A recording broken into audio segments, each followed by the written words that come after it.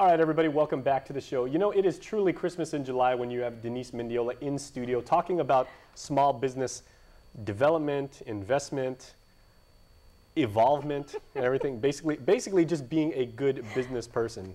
Thank you. So we're happy to have you here, obviously, like once again. And you're talking about a interesting topic tonight that I think a lot of people kind of misinterpret, but we're talking about microcredit and an event coming up about that.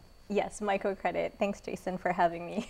It's been a while. It has been a while. Okay, I hope your parking space up front was like properly cleaned. Yes, thank you. It looks perfect. All right. So at the UOG Guam Small Business Development Center, we are conducting a 12-week microcredit training program, and it's completely free. This time it's different. It's designed for people with disabilities who want to explore self-employment. So that means they want to start a business and maybe they're not sure how to get started. Maybe they don't have funds in order to get started. So we put them through this training program that introduces them to business. You know, so if you have a skill, you have a great idea maybe, and you're just not sure if it's going to work, then you come over to the center. We put you through the 12 weeks of Wednesdays, and then you learn everything from personal finance to how to write a business plan to, you know, how do I price my products, things like that. Which is not, by definition, rocket science, but it's a lot harder than people probably give it, you know, credit for or microcredit for. Yeah, I think the hardest part from what our clients say is just getting started. They have this great idea, they just don't know how to implement it. And so what they like is to be able to have that guidance, somebody that coaches them through, maybe giving them some ideas of how other people have done it and looking at their situation. And again, we're talking about people with disabilities that have certain barriers to enter. So what we do is we work with the skills that they have, and considering the barriers that they have, we talk to maybe resource partners like DISID, DVR. We have CEDARS at UOG, GSAT, the Guam Assistive Technology Program. So those all can come into the picture and basically wrap around that person so that we can assist them to be able to get started. Now, if I were a smart man, and I certainly am not, I would try and break down. You are so smart. Oh, well, and you lie like a rug, so thank you, though. I would try and break, you know, the etymology of microcredit. Does this mean it's credit with a very finite limit?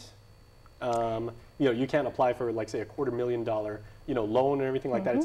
There is a very distinct ceiling to it. Is that what microcredit means? That's exactly what it is. So the idea is that you know, traditional banks don't give you $100 to start a business. That's just not how it works. So microcredit, in the sense, is it bridges the gap between you getting $500 and then going to the bank when you're bankable to be able to borrow $5,000. So Pacific Islands Microcredit Institute is a nonprofit organization that we started out at the university. And so now what that organization provides are microloans. So the people that graduate from this program automatically qualify for these microloans. So it gives them an opportunity to get $500 to buy, say, a piece of equipment, like maybe a sewing machine or, you know, a used bush cutter or something like that, and then they can at least get started. Because most people, like on Guam, they're starting this out, they're happy to be small businesses and, you know, like to have like a little bit of a manageable schedule, and they're not looking to be Fortune 500 corporations like within the next 2 years, and they don't need like a $25 million, you know, Series A round of funding.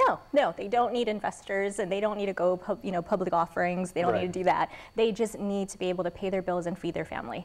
And so, at the very simplistic sense, these people will make, you know, a couple $100 maybe a week, and that helps them to, you know, pay some bills, hopefully get them out of, you know, subsidy programs, and then it builds up their credit so that they can eventually become bankable if they do decide to get a loan later on. So the theory, correct me if I'm understanding this right, but the theory is smaller amounts of loans that you can build upon, smaller amounts of debt that you can hopefully pay back easier, and then, you know, more managed growth instead of saying, you know, I'm going to bet the farm and, you know, like, let's try and make this work, and then, you know, if it doesn't, we have to declare Chapter 13 and, you know, go through a whole mess of stuff. Exactly. So the risk is not high, and it's like the ladder strategy. So you build it as you go, and so what they do is they keep building their assets, and then keep going until it's to the point where they actually become a regular business. Well, this is fantastic, and even though we're dealing with microcredit, I'm major in. So how can we participate? How can we avail of this knowledge? Best thing to do is to call our office at 735-2590.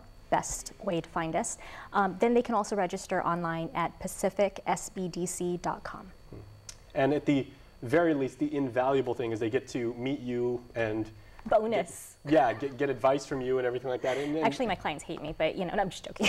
That's a great attitude to have. No, she is wonderful, ladies and gentlemen. They're like the Jillian of business startups, you tell them the way it is, but it gives them a better understanding before they actually throw themselves into the water. Well, and your experience and your knowledge in this this domain is certainly going to help people that are just getting started. So thank you very much. Thank you for having us. All right, we'll see you there. Okay. And that is going to do it, everybody. Thank you so much, as always, for watching. Have a wonderful weekend, and we'll see you next time. Closed captioning is brought to you by